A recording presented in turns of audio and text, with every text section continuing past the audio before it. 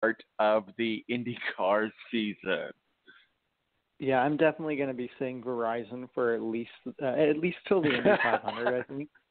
But I would say the one guy that I'm really keeping my eyes on this year is Felix Rosenqvist, obviously taking over the seat for Ed Jones in the number 10 for Chip Ganassi Racing, and he is an extremely talented driver. We've seen a lot from him when he was in the Indy Lights ranks, and then he moved over the last couple of years and was running Formula E.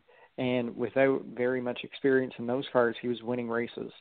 Yesterday, he led the practice starts in session one. Didn't have as much speed in the second session, but to me, what I see there is a driver that maybe we could see a similar performance that we saw from Robert Wickens last year when we had a rookie who didn't quite get to victory lane, but was fast pretty much everywhere we went, whether it was an oval or a road course or a street course, what have you. Wickens was fast, and I think we could see the same thing out of Rosenqvist. Obviously, he has the equipment in a Ganassi car. He's got a really great teammate in Scott Dixon to lean on, and that's really one guy that I'm taking a close eye on. Matthew, let's talk a little bit about what's going on engineering-wise, and we'll get more into the technical part of it a little bit later on as we get into the season. But let's talk a little bit about the downforce, and let's talk tech, if you will, Matthew. For those of us that like to talk tech with IndyCar, what are some of the changes that are going on, and what are some of the things that, if you're a tech fan or a spec fan or an engineer fan of IndyCar, what can you look Well, at? hopefully the cars will be a little bit quicker now, a little bit more stable now that they have a year plus with this new aero package.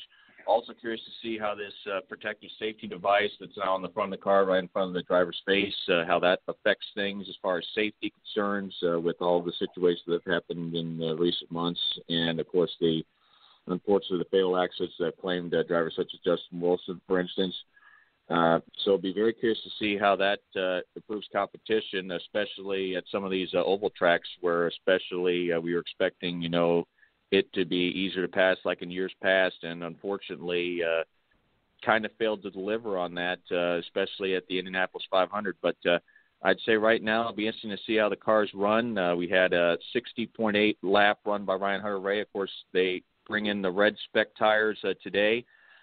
Will they break the 1 minute barrier today? Don't know. Possibility that could be in play as far as qualifying, but it should be very interesting to see how things go when we get to race day and how competitive these cars are, because especially getting through that first turn is going to be key with this weekend, as you'd hate to see the season start with a big crash in the opening turn of the opening lap of the season. We're joined by Matthew Embry of WSBT up in South Bend, and I am so sorry about my voice. I guess I shouldn't have spent last night with Paul Malls and a PSB whiskey, the new whiskey. No, I'm just kidding. That's not what I did, but you would think that's what I did with my voice. So I'm struggling, and I appreciate you guys helping me out. Matthew Embry of WSBT up in South Bend joins us, our official IndyCar contributor. And actually, Tom, one thing I want to get to, and I want to get Ty involved in this. Ty, what are your thoughts on, the Canadian TV situation? A lot of situations, a lot of Canadian fans upset that, Sportsnet has pulled back on covering IndyCar. There really isn't an IndyCar provider for the series right now. I mean, from your perspective, how frustrating is it, the hoops you have to jump through for the Canadian fans to be able to follow races in 2019? Yeah, it's extremely frustrating because this is something that we've kind of been seeing a lot of in Canada lately with our racing coverage, obviously with the collapse of the Speed Channel several years ago and the move to Fox Sports 1. Watching NASCAR has been a little bit more inaccessible. And then even as far as NBC taking over NASCAR coverage there, we've gotten less coverage as well. Like we have TSN covering NASCAR, but it's still they only cover so much.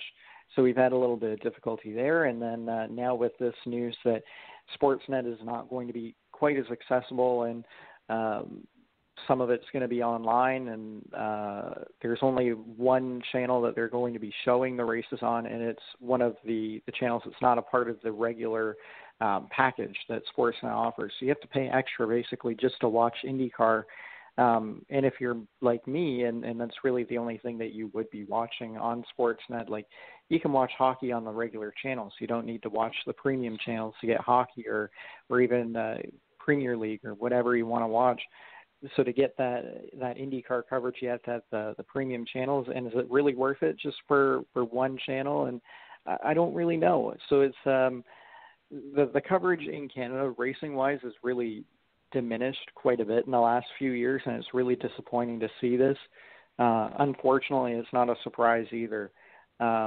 And right now, as of right now, the opening race for the IndyCar season at St. Pete isn't even being shown on TV here. So if you want to watch IndyCar, you have to kind of have either ulterior motives and go another route and go with something that the TV packages don't want you to do, or you have to buy into Sportsnet's online Sportsnet Gold, I think is what they call it, just to watch the race. And that's really not worth it for a monthly subscription on the side of a TV subscription. So I think you'll see either a lot of Canadian fans fall the wayside and not watch IndyCar this season, or they're going to be like me and maybe not watch on TV and find alternative ways to do it and maybe do streaming. Tyson, and I know Tyson, I know you're calling us up from Toronto. You're our favorite Canadian. But I mean, can I just ask a stupid question here? If I don't know, and again, this is a stupid question because I really don't know the answer to this, but is Verizon not available in Canada? If it is, people who have Verizon can download the IndyCar app and they can watch the race right there. Is that a problem, or is that? Go ahead. It is. Verizon is not a provider here in Canada, and actually, the last time I checked, which was probably at some point last year, that IndyCar app is also not accessible in Canada. Interesting. Good conversations, and we'll monitor that. Matthew Embry, our official IndyCar contributor, walk us through the Firestone Grand Prix of St. Petersburg. Walk us through the track. Obviously, qualifications are today. The race is tomorrow. And, man, I'm just excited to have IndyCar back on. We've got IndyCar and NASCAR. My God, it's good to be a race fan in 2019.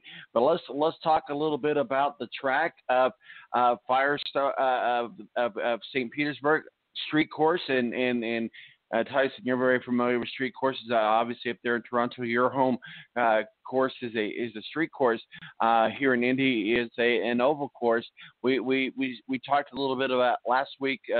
Matthew, we talked a little bit about the different types of courses between road, street, and oval, but this is a true street course race in St. Petersburg, obviously the home of Dan Weldon, and we remember him every year as this race happens. St. Petersburg, walk us around the track. Well, obviously the key thing is, it's a mix of airport runway on the front straightaway because it's part of the St. Petersburg Regional Airport, and also, the taxiways and some of the back roads around there.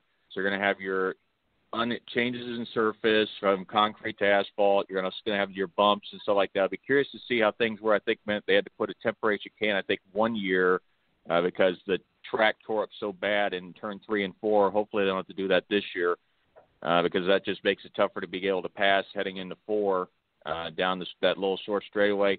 Obviously, big chance to get through and turning on the Dan Weldon Way. Another place to pass and outbreak is at turn 9.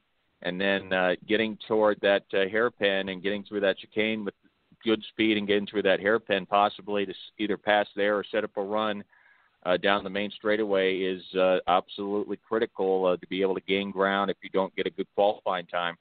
But then we get to qualifying, and obviously the same rules apply. You have 2 sessions, 12 cars each.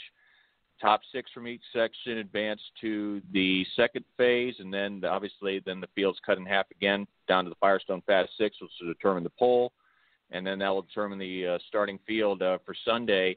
And again, you want to have a good grid position here because even though, the possibility for a first lap crash is in play here, but you want to be able to control your own destiny. So if a crash does happen, you have a chance to be able to avoid it and stay out of trouble. And if you start near the back, the possibility of getting swallowed up in an accident certainly is in play. But again, I think there is a very limited margin for error because outside of Hanley on the list, you look from 1st through 23rd in the combined practice session times, Tom, difference of just 1.2 seconds. So if you don't bring your A game, you are going to be well back on the starting grid. And, I mean, you could see potentially some of the Penske guys back, could even see a coin car back there because Sebastian Bourdais, who's won this race twice, only was 18th on the timesheets out of 24.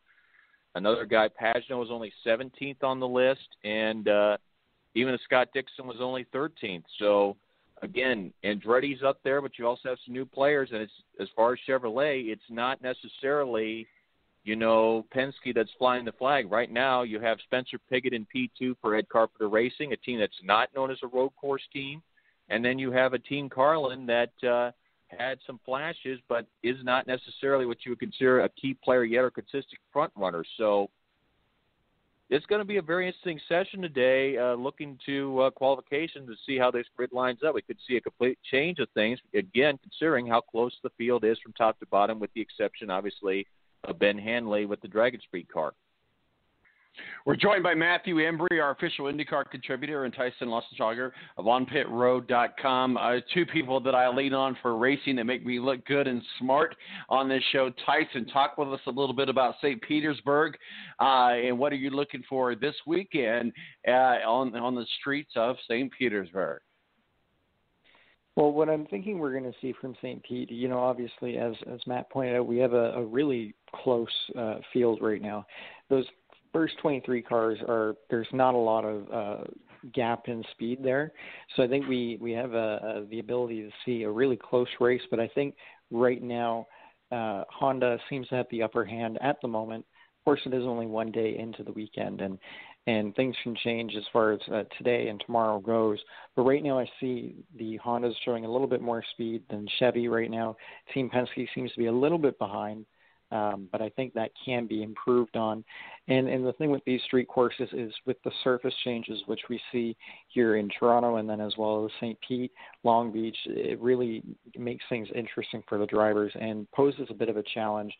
I think a little bit of experience always helps here, but at the same time, we saw last year Robert Wickens do extremely well with no experience.